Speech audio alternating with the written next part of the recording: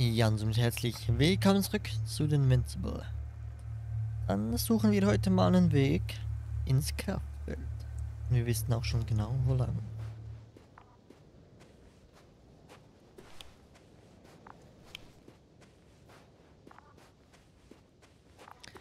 Die Speicherpunkte im Spiel sind manchmal ziemlich doof, ehrlich gesagt. Da es halt automatisch speichert. Und nicht immer dann, wenn ich aufhören möchte. Deswegen muss ich immer manchmal ein Stückchen nochmal spielen, bevor ich wieder zum richtigen Zeitpunkt komme. Aber gut. Kann man nichts machen.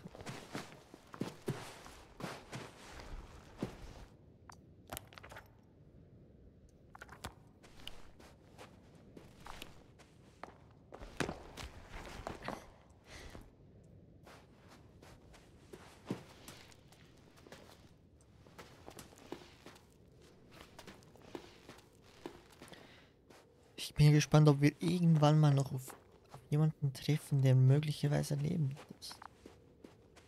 Der die ganze Sache überlebt hat. Astrogator, I found their probe. Looks like it hid from the flies. Or just ended up here by pure luck. Luck indeed. Its registry could be valuable, especially if it managed to photograph everything from a greater distance. Come here, little probie. Komm schon, bleib stehen. It flew away. Is it scared of you too? I'd rather say that my lack of authorization is more of a problem than me being scary.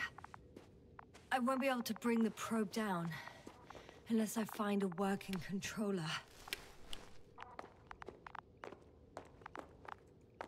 Okay, das ist hinter uns. Ich habe schon gesehen, da liegt, glaube ich, wieder jemand. Ja.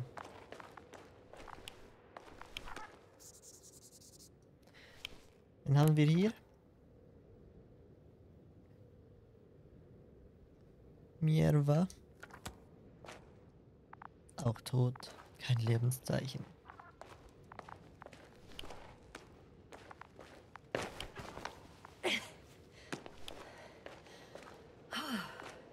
I got inside the field. Do you copy, sir? Boah. Of course. The force field doesn't block radio waves. I suggest the following. If this transporter is actually running, it doesn't make any sense to take out the containers and carry them with you. You're going to take the whole transport.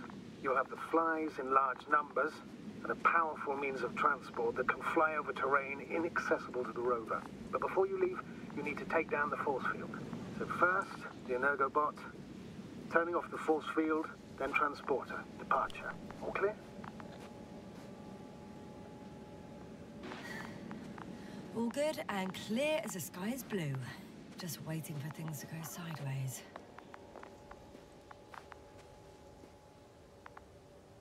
Jetzt zuerst wissen wir das Feld. Yes, it's around here.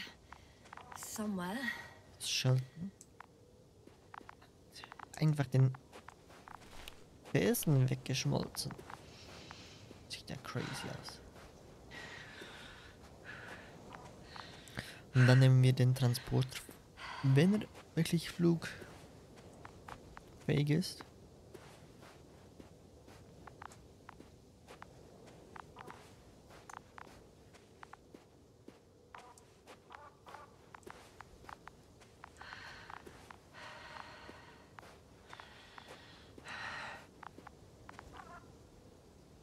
Das ist eigentlich die Sonde. Oh nee, nochmal jemand.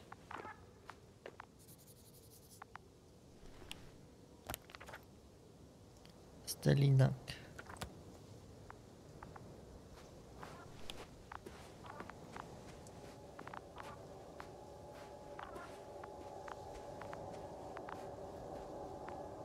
Und hier drin muss noch jemand anderes sein.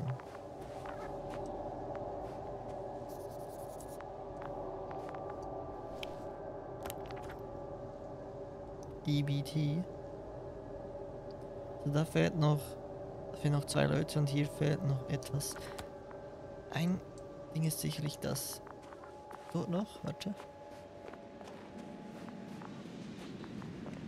Dann habe ich das jetzt schon.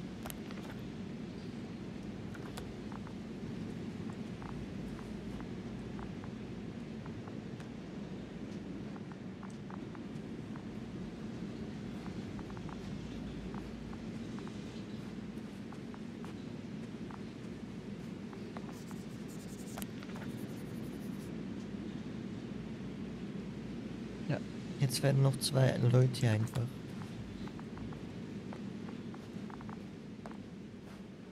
Und jemand ist wahrscheinlich noch da in diesem Gerät hier drin.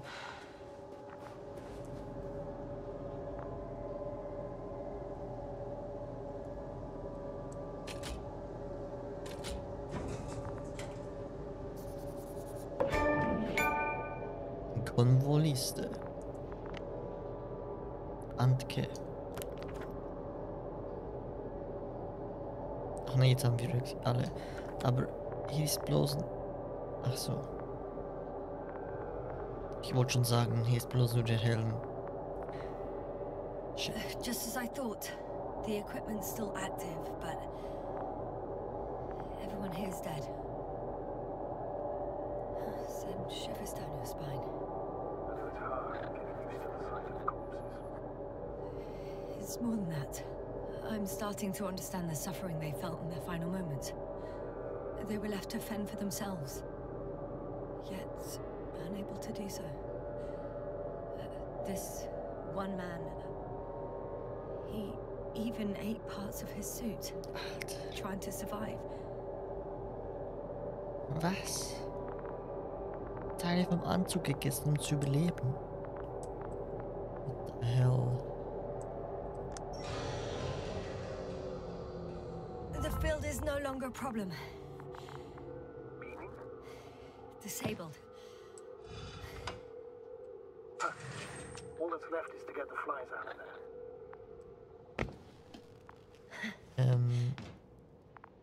Was wollen wir hier drin?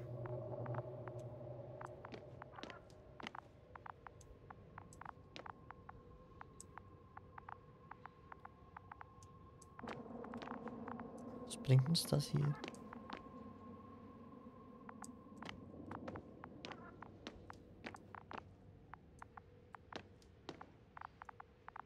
Das bringt doch gar nichts.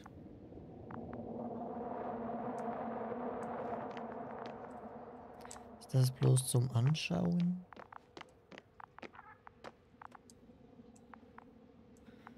Oder könnte das gleich noch wichtig werden? Wegen den Fliegen.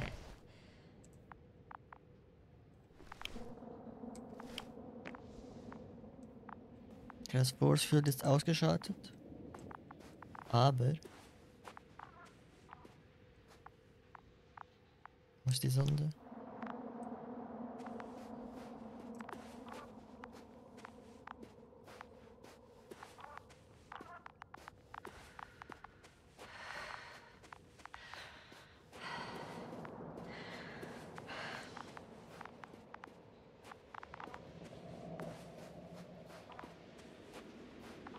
Schon wieder Gänsehaut.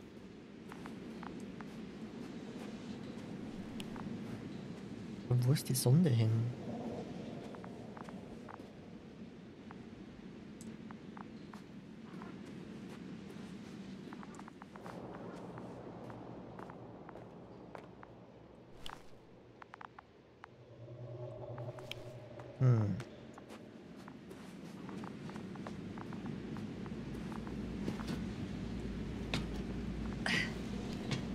I'm climbing onto the hovering transporter. Ich weiß ja nicht, ob das eine gute Idee ist. Before you leave, though, please check that the cargo is intact.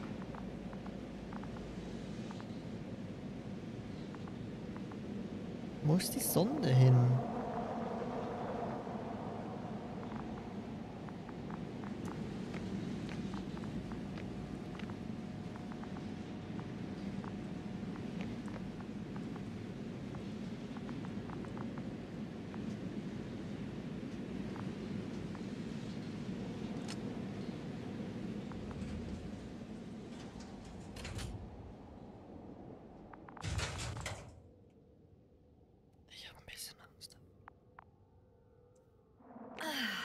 good.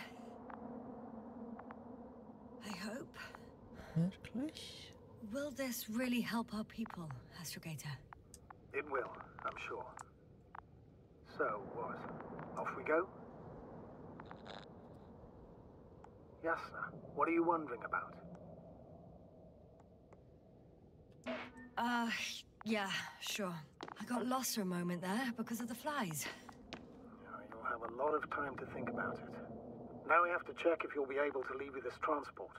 Of course, I'm on it. Although first, I'd like to see them up close.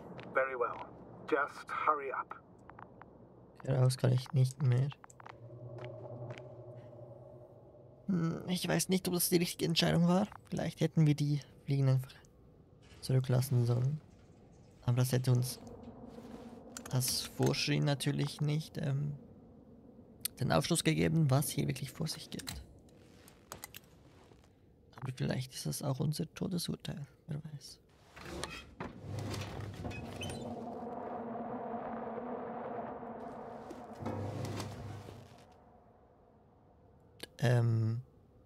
Da ist nichts drin.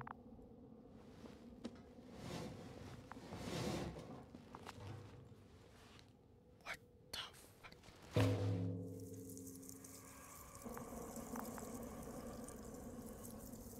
Holy shit. I must admit, they look amazing. Yasna, what have you done? I'm watching them, nothing more. Don't worry, sir. What? Some goddamn black hole has opened in the stratosphere. And you say not to worry. Just look outside, Doctor. See for yourself.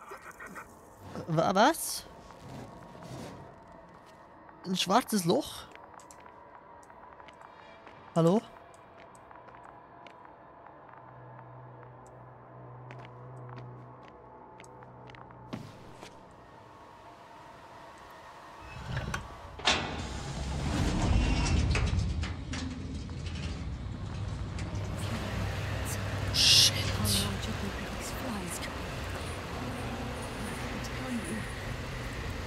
Schließ die Tür! It can be gigantic.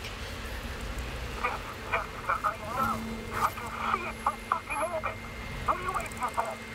Get out of there.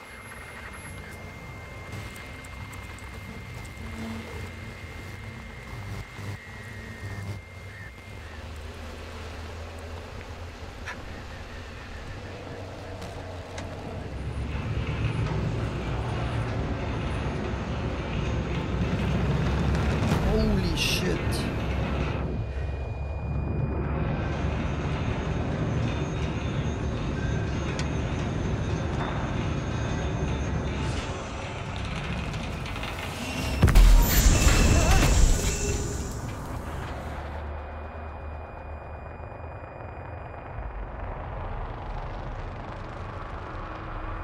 Nicht gut. Gar nicht gut.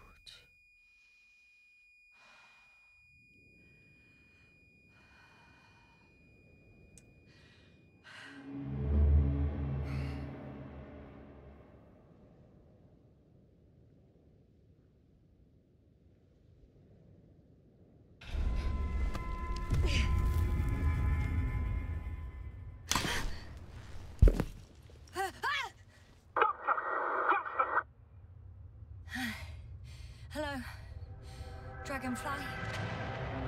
I fell, but everything's all right. I'm fine. Oh shit! They're alive. These bushes. Something's flying out of them.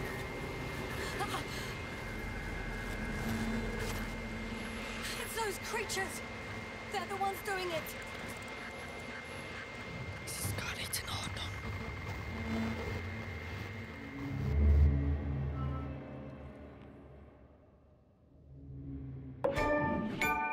Ich kann mich an alles... Same thing over and over again. No wonder we finally ran out of luck. Too much of this damn curiosity. Who needs to know what might kill us? I don't know if I should interrupt your speech, sir. It is quite interesting to listen to. Yes, sir. This is too much. I'll ask you how many times already.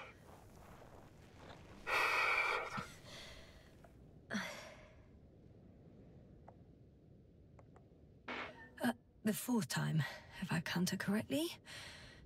But I'm not planning another. The first 4 weren't planned either. At least we learned the truth about this planet.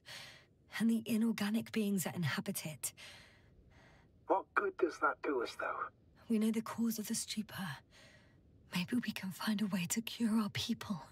If anyone from the Alliance survived, and they already started their research into a cure. I wouldn't count on it. It's more likely they're all dead. Not necessarily. It's a large base, and I only found a few bodies. The rest of them must be somewhere. Or you'll find more corpses, Yasna.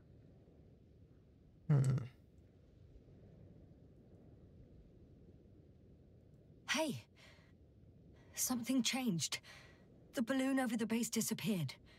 You mean it flew away, or did it fall to the ground? Oh, I hope it's the latter. If it caught the west wind, it would have fallen in this area. Ja, da unten ist er doch.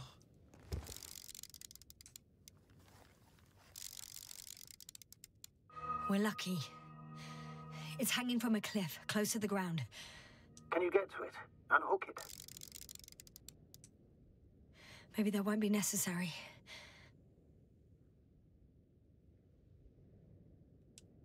Oh, shit. Somebody's here. If all you're seeing is dots on the tracker... No. I can see them with my own eyes. 2 of them, even. 2 people. Alive. Huh? Where did they go? Have you lost them? Well, I can't see them now. They were here just a second ago. Are you sure? What did they look like? One was wearing an Alliance suit, a green one. The other one, I don't know. He looked different. I see. And now they are nowhere to be found. Damn right. Doctor... I know what I saw. 2 people alive. Some of them survived. And you're going to look for them. Yes. I'm glad we understand each other, sir. I suggest focusing on what's certain. That balloon is still there, is it not?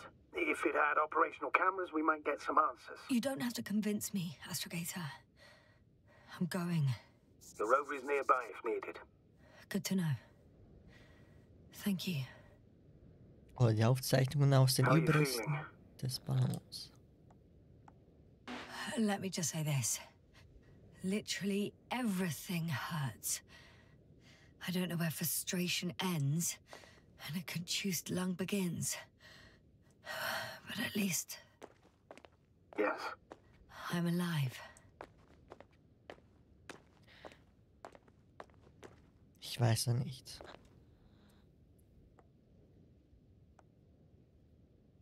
You know what, sir? That whole incident at the start of my journey. Yes, I remember. I got badly hurt back then, and I damaged the radio. And you lost your memory. The thing is, it wasn't the real cause. There were bushes there too, remember, sir? Just after the fall, the same black cloud of flies gathered above me. They subjected my brain to an electromagnetic field. Yasna, that's what you suspect. I know it.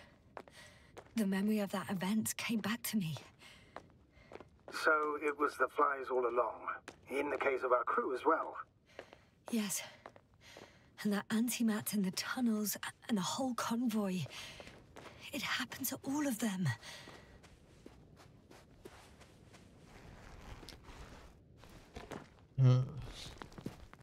Also wenn die 2 Personen einfach wieder eine Halluzination waren. Ich meine, wir hatten das gleich ja schon mit Torvald. Der da schlussendlich... Der Rover! Es fährt ihn jemand! Oder war das... Okay, das war wahrscheinlich unser Astrogator. Schade, ich dachte schon.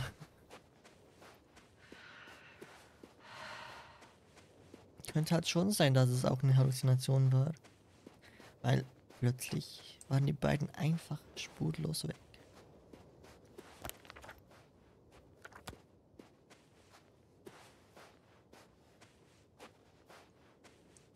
Nee, da ist jetzt niemand drin.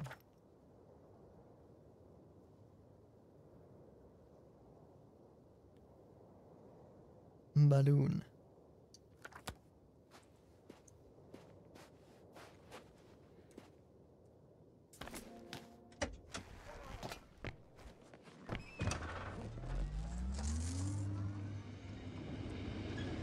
Dann fahren wir mal einfach straight drauf zu. Hätte ich gesagt. Aber das machen wir erst in der nächsten Folge wieder von The Invincible. Vielen Dank fürs Zuschauen und bis zum nächsten Mal. Tschüss.